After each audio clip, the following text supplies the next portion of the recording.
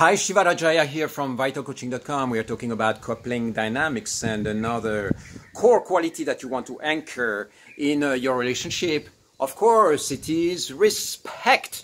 You want to respect each other. You don't want to be abusing each other. So, of course, when you feel respected, what happens in your field is like you feel relaxed, you feel seen, you feel like you can go on with your life and do the things that you need to do without having to watch your back and being in defense mode all the time.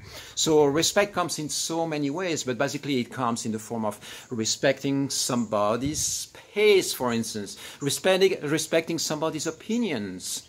You know, for instance, if you have an opinion on something and your partner disagrees with you, you can attack your partner, you know, emotionally, energetically put them under pressure, you know, bully them into thinking the same as you. Or you can be like, you know what, it looks like we disagree and it's okay. I still respect you. I respect your opinions. I respect your choices. I respect your time frame. I respect your eating habits. I respect your connections with your friends. I respect your job, or I respect all of that. So respect means that there is something that feels a little bit like hands off. Okay, this is your life. I respect your choice. I respect who you are. I respect your past. I respect your future. I respect your dreams.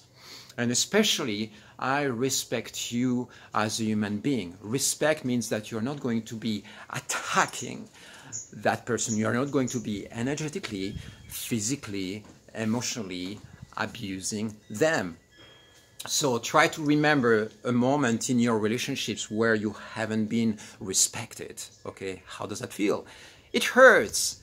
It sucks. It's not something that you want to be exposed to on a daily basis. Every now and then there might be a respect breach, okay, a respect gap, a moment where you cross the line, you start maybe getting a bit too loud, insulting, or emotionally pressurizing your partner, putting them under, you know, under demand, under control pattern or something like that.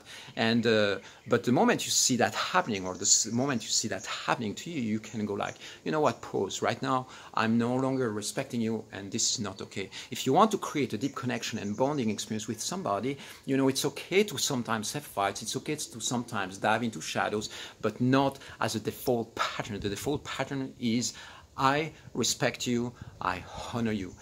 Anchor that in your relationship.